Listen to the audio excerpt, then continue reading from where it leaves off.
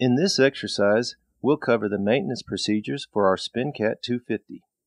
The SPINCAT line features downhole tools for cleaning coil tubing units, specifically the removal of plugs, scale, and failed linings. The SC-250 model features operating pressures up to 5,000 psi and flows from 1 to 3 barrels per minute. The tools required for these procedures include the two SC-250 105 wrenches that came with your SPINCAT, a slot screwdriver, pick, modified snap ring pliers, hex wrenches, a chain wrench, blue goop anti-seize, and grease. A press will also come in handy when installing the shaft seals. In addition to the tools, you will also need a service kit or overhaul kit, shown here. Before we get started, let's review the main components of the SPINCAT 250: the head, the gland, body, inlet nut, weep seal, and 2 port screws. Begin disassembly by securing in a vise with the inlet nut facing up. Using a pick, remove the weep seal. Remove the 2 port screws with a slot screwdriver. Using the two SC-250 105 wrenches, loosen the inlet nut. Note the lower wrench is on the flats for the gland. Unscrew the inlet nut. Note the shaft seal in the inlet nut. We'll remove that seal and the O-ring at the base of the threads in a moment.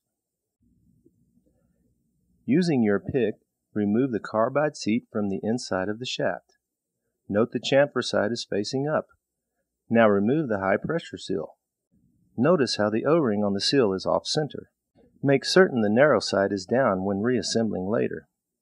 Now unscrew the body from the gland. You may need a chain wrench to loosen the body at first. Slide the body off the shaft assembly and set aside. At this point, viscous fluid may come out of the assembly at the bottom. This is to be expected. Remove the 2 WG009 bearing rings from the top of the shaft. Slide the brass sleeve off, exposing the assembly on the shaft. Use a 1/8 inch hex wrench to loosen the 2 collar screws and remove the collar. You may need to pry the 2 halves apart with a slot screwdriver. Note the sanded edge on the heads of these 2 screws. It's important they line up flush when reassembling. With the collar off, remove the weight set. Note the 3 notches in the weight set match the 3 posts on the hub. Now remove the hub and spring together. The spring has special ends that fit into the notches on the hub and the collar. Note the relieved groove on the collar faces up. The spring rests on that groove. Unscrew the collar halves with a 5/32 inch hex wrench. Remove the 2 SC-009 bearing rings from the bottom of the shaft and set aside for cleaning. Slide the gland assembly up and off the shaft.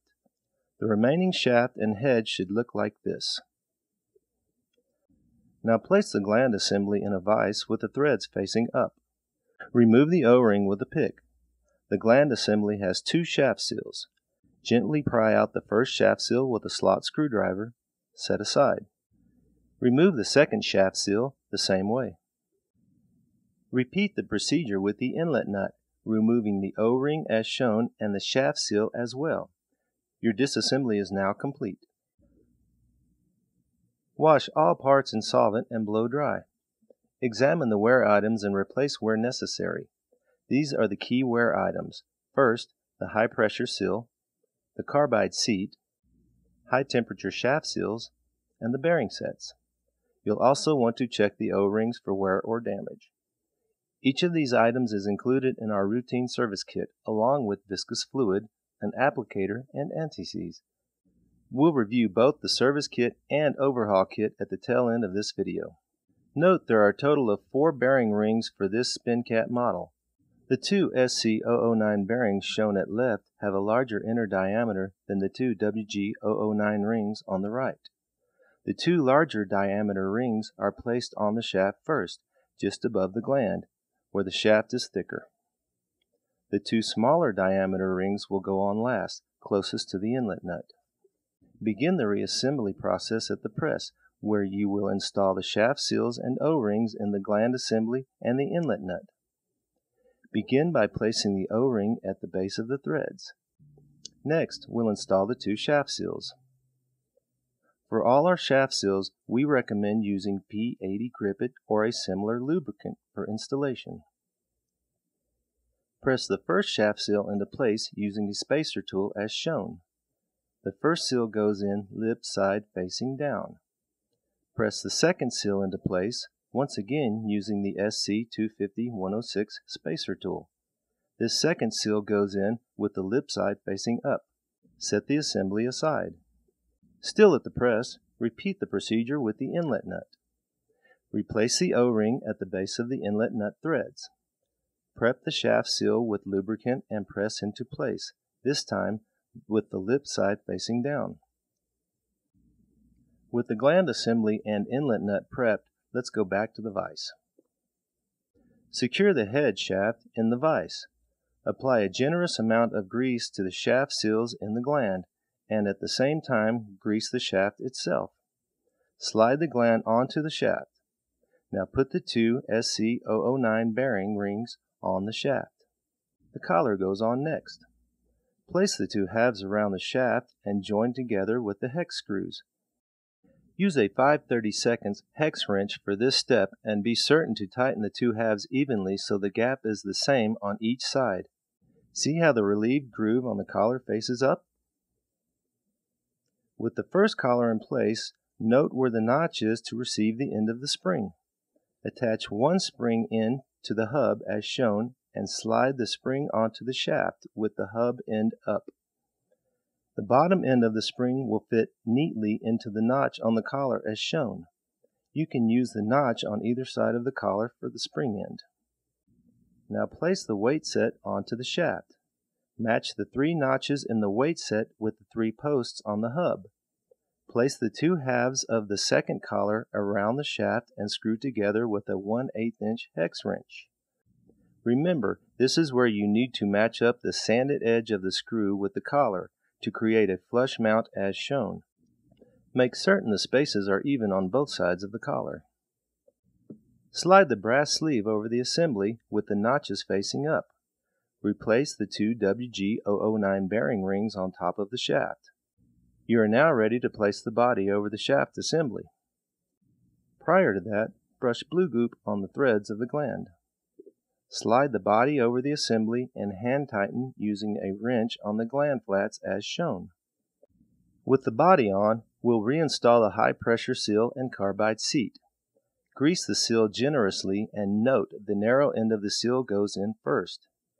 Press the seal into the shaft far enough to leave a 1/16 inch recess as shown. This is where you will place the carbide seat. Remember, the chamfer side is up in this assembly. Next, fill the body with viscous fluid. We recommend GP040 viscous fluid, which we sell here at STONEAGE, or a commercially available product like Chevron Hypersin. As you are filling the body with viscous fluid, pause several times to spin the body and lift it, which will help settle the fluid into the body and force the air bubbles up and out. Keep filling with fluid until it covers the top bearing and no more bubbles appear. Next, brush blue goop on the threads and screw the inlet nut into the body. Note how viscous fluid oozes out of the ports as you tighten the inlet nut. This is to be expected. Clean off the excess with a rag and tighten the entire assembly using the two 2.5 inch wrenches. Replace both port screws and the weep seal. Note the lip side of the seal faces down, covering the weep holes on the inlet nut. Your SPINCAT 250 reassembly is now complete. However, before we finish up, let's take a look at the maintenance support available from STONEAGE. We strongly recommend keeping one or more of these kits on hand to facilitate speedy service. First, we have a toolkit, which has only one item, the SC-250-106 spacer tool, shown here. It will help when reinstalling the shaft seals at the press, and we highly recommend having one. This is the service kit for routine SPINCAT maintenance. It contains written instructions with diagrams, new O-rings, a packet of anti-seize, and viscous fluid with the syringe applicator. This is for injecting viscous fluid into the tool after removing the port screws. It also contains a new high pressure seal and carbide seat. The overhaul kit naturally contains more items when it's time for a major rebuild. It has written instructions, high temperature shaft seals, port screws, a carbide seat and high pressure seal, a packet of anti-seize, a spring, O-rings, new bearing sets, a brass sleeve, viscous fluid, and a weep seal. Proper maintenance will improve both the performance and longevity of your SPINCAT. If you are performing routine service or an overhaul procedure, we recommend using all the new parts in the kit to make the most of your downtime. Thanks for your attention, and remember, our customer service specialists are always on hand to address any technical issues you may have.